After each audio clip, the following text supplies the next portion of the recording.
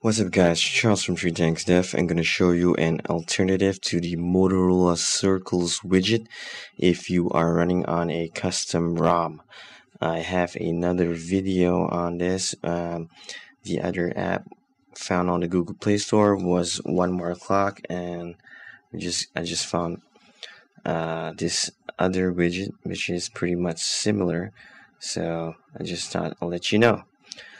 The application found on the Google Play Store is called there you go, Rings Digital Weather, and just click. We're gonna just drag it to your desktop, and you do have some options to actually select color for the battery ring, the weather ring, and the time ring.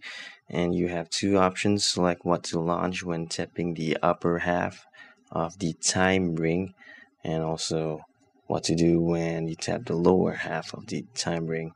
So basically what I'm going to do is try to follow it as closely as possible. When you touch the upper part of the time ring, you're going to launch the calendar app, and for the lower half of the time ring, I'm going to select clock, which actually launches your clock options such as alarm clock options. So that's done. Next, we're going to scroll down. You can just select any options available. There's some weather settings, and just gonna tap the enable weather button and the Fahrenheit instead of degrees Celsius, and I'm gonna select the weather location to wherever you are.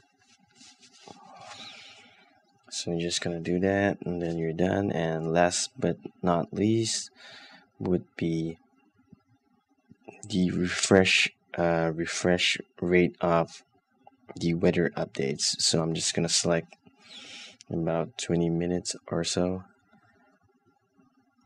You can choose whatever timing you want. The options are only in minutes.